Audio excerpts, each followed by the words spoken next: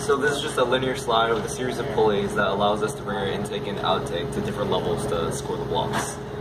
So basically this takes rotational motion from the motor to from linear motion so that we're able to raise our block outtake. So the main consideration here was the consideration between choosing drawer slides or linear slides. We chose linear slides for a couple of reasons. The first is because they're cheaper and faster, they're very light. Another one is that drawer slides are meant for horizontal motion, whereas linear slides are very good at vertical motion. But finally, we also chose linear slides because these are made of rev extrusion, and our drivetrain is also made of rev extrusion. So we're able to natively mount these to the drivetrain instead of having to have some sort of fancy contraption to mount it on.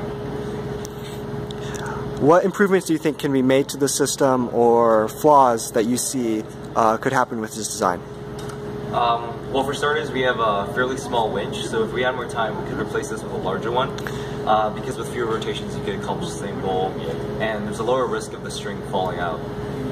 If we had time, we would also like to spring load the extrusion, because right now it has a more difficult time fighting against gravity than it does coming down, and so we would be able to use surgical tuning to spring load it to help it be more resistant to coming up and harder to come down.